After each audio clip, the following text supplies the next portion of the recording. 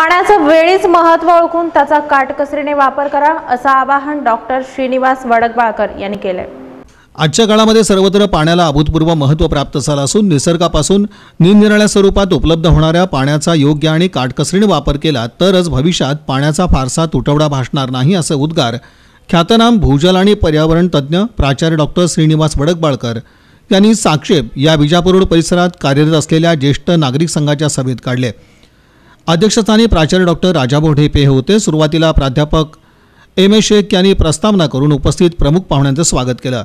कार्यक्रमात बोलताना डॉक्टर श्रीनिवास वडकबाळकर पुढे म्हणाले की सर्व स्तरावर पाण्याचं योग्य नियोजन ही काळाची गरज आहे। पावसानं जमिनीत मुरणारं पाणी ही खडकांच्या विशिष्ट रचनेमुळे पाझरून साठतं। बोरच्या साह्यानं मर्यादित स्वरूपात त्याचा उपयोग करता येतो। शिवाय नदी, नाले, तलाव, धरणे आणि विहिरी हे पाणी साठवण्याचं आणि पुरवण्याचे कार्य करतात, परंतु त्याचा वापर आणि उपसा क्षमतेपेक्षा आणि आवश्यकतेपेक्षा अधिक केला तर ही सर्व स्रोत वृक्ष व्हायला वेळ लागणार नाही।